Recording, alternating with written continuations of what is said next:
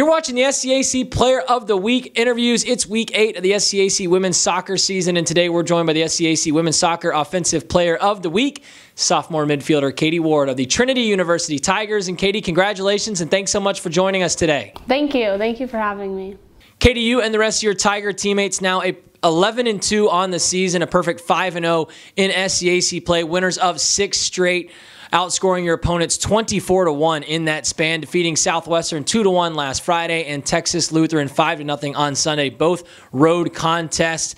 You know, what has clicked over the last 6 games, and how has this team been able to sort of find that next gear as you head into the final third of the season?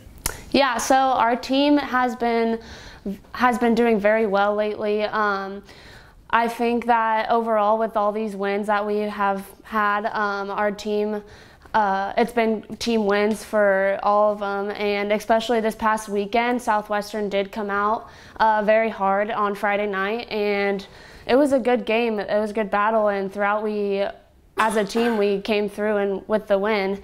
And for this game on Sunday against TLU, it was a team win as well, with many different types of players coming in and doing their role, and it led us to a 5-0 win against TLU with multiple players scoring. So I think these past few games, we really just played as a team, and everyone has contributed in like their individual ways to help us win. So.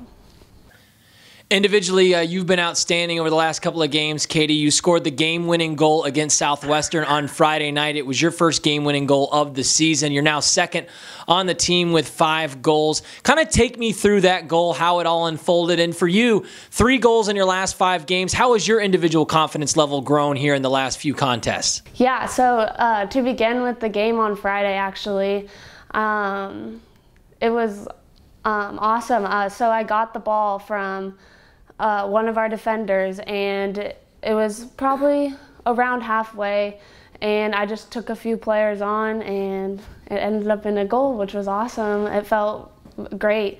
And for 3 goals in the past 5 games, my confidence is very high right now, but as an individual, but with my team, like, I'm very confident in all of our players, and so yeah, Kaity, the Tigers lead the SCAC with 42 goals on the season, but no individual player has more than 6 goals. 15 different Tigers now have a goal on the year, which is becoming a real strength. How much confidence does it give this team knowing that goals can come, from anywhere on the field on any given game? It gives the team a lot of confidence because we know that it shows that every player has the ability to score goals from wherever needed, and so it gives us a lot of confidence in every player. So.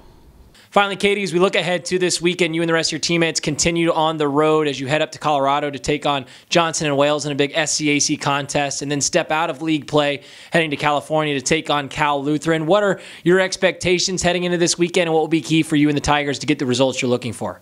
Yeah, so our expectations going into this weekend is to hope to get 2 wins.